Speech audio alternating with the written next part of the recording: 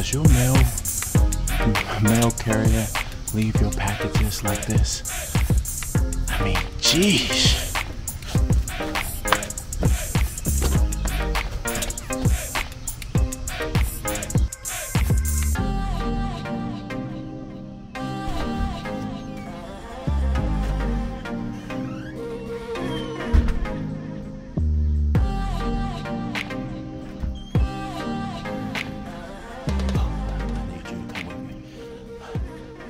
Let's go.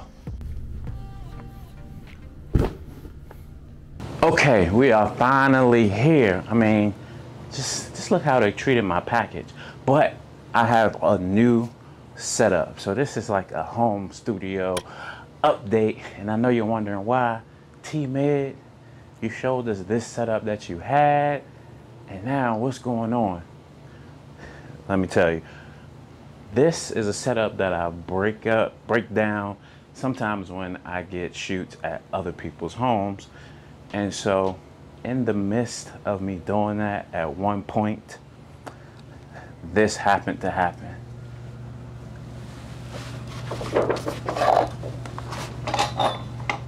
Ooh.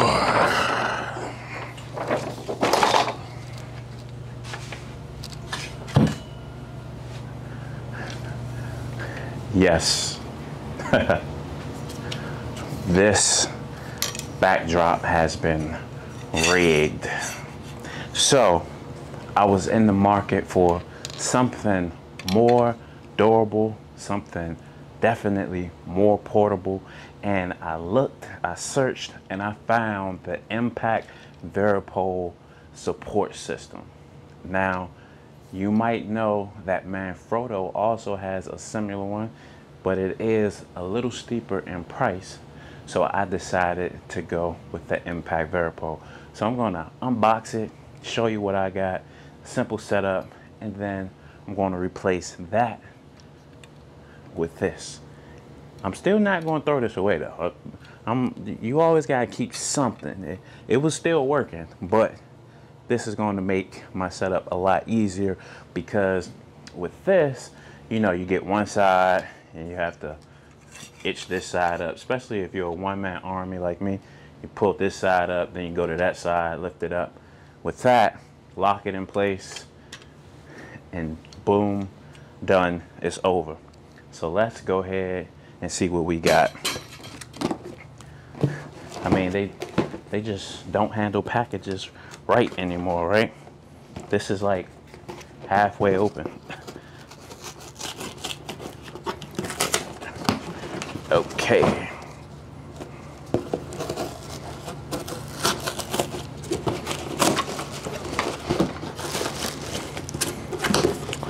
So in box number 1, we have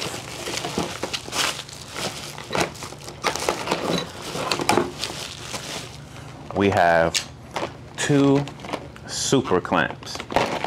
And the reason why I got these two super clamps is because these two super clamps are what you put on the pole replacements, so that you can then add these U-hook crossbar holders, which will eventually be holding the Savage Seamless backdrop paper and pole. Now they do have a pole also that you could buy with this system, but I already had this one from the previous set, so I was like, you know, I don't need it. And by the way, these were $20 each, so this was $40 right here. These hooks were $9, rounded up to 10, so this was $50 right here. Now for the big box. We have this one right here. We have, these are the actual support poles. So these support poles are what's going to make my life a lot easier. Let's see what's the best way to get inside this box. Now the support poles, as you can imagine, were the biggest expense. And so I paid $160 for both poles. So not too bad. I think I definitely got a good expense. Let's see how much space I need. Okay, we got boxes inside of boxes, and it tells me to open it here. So let's see. So this might be a good solution for you if you are in looking for a setup yourself, because the reason that I got this is because it is all based on tension. You have a floor, you have a ceiling or stud or beam that you can mount these to, lock it into place, good to go. Now the max ceiling height with this is, I believe, 6 feet 11 inches. I'll double check that, but as you can see, it has some instructions in it, and let's just see.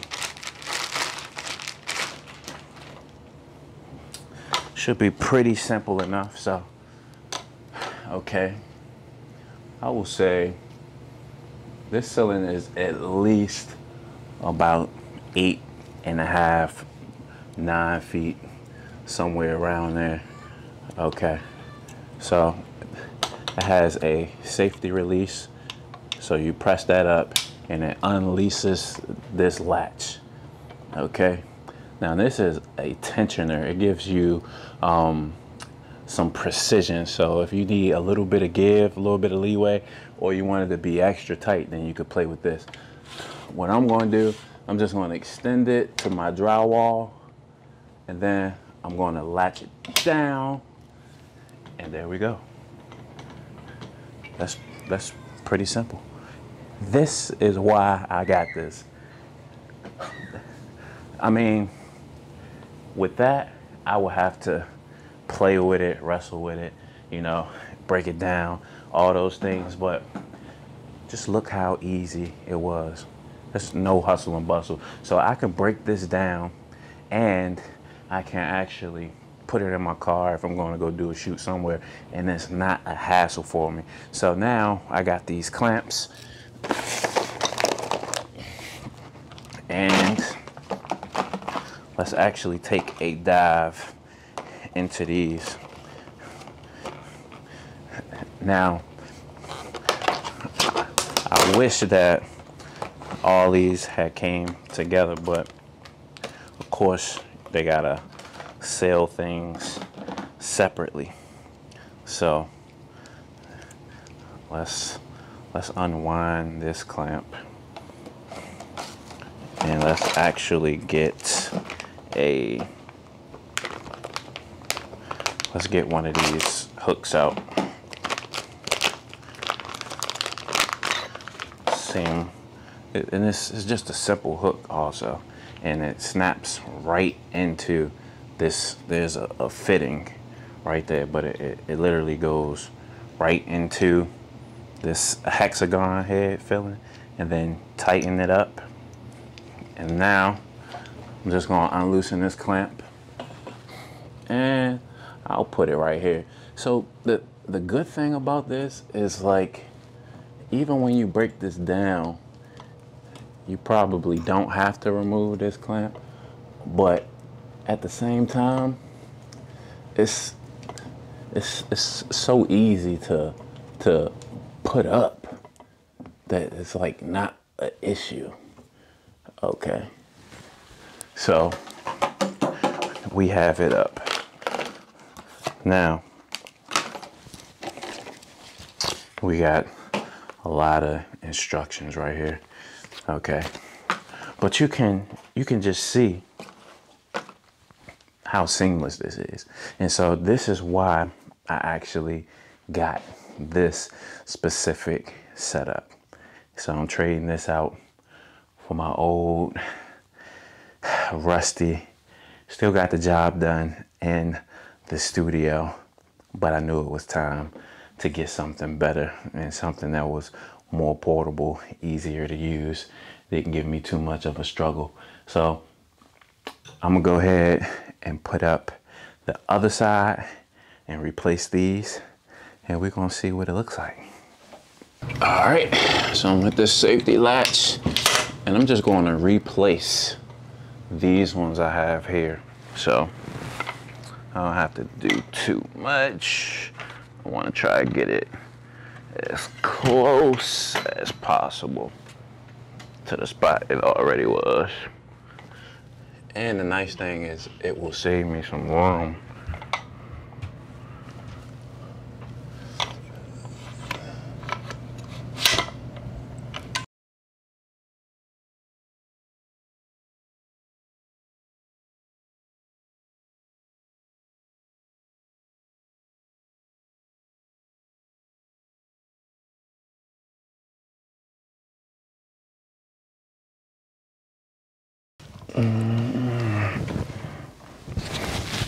Okay, y'all might have seen me struggling a little bit.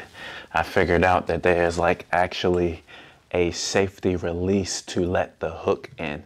So you have to hit the safety release down to let the hook slide and lock in. And then there's a knob to even secure it some more. So it's like a 2 security steps. So let me go back and do this one right here.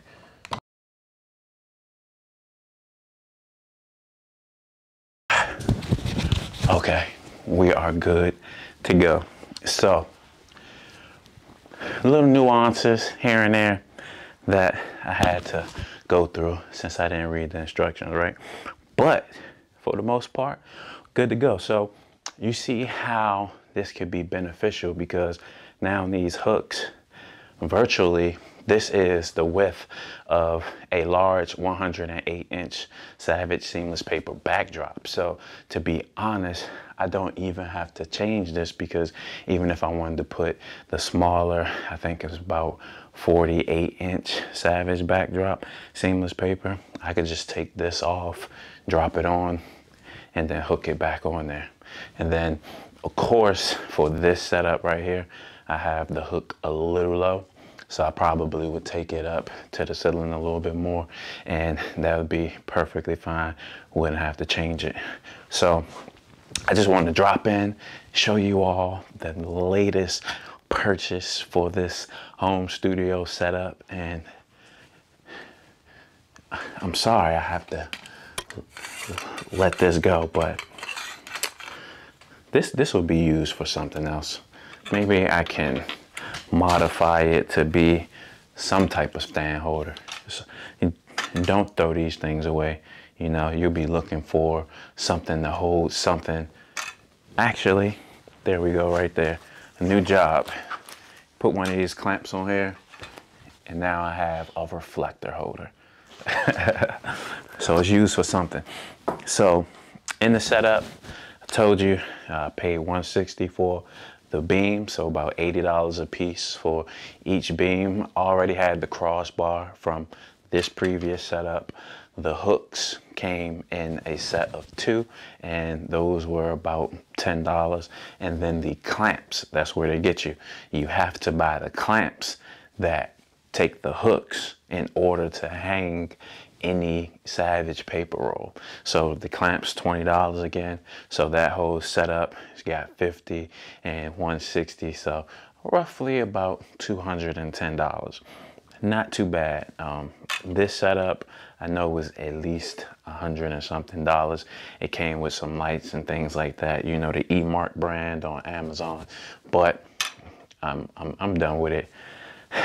I needed something more portable, more easy to use, and now that I have this set up like this, I'm so happy with the purchase. Look at the space. One thing that I was running into was these legs were limiting me to being able to get all the way over in that corner, and so now I don't have to worry about a lag because it's a monopod essentially with an extension. So great thing there. If you have any questions at all, make sure you drop it in the comments below. If Amazon, UPS, wherever you are, if your mail delivering services delivers your packages like they deliver mine, put it in the comments below, because we need to stand up for our packages. I could have had a Nikon Z9 unreleased in one of those boxes. T to the M to the IDD. Peace.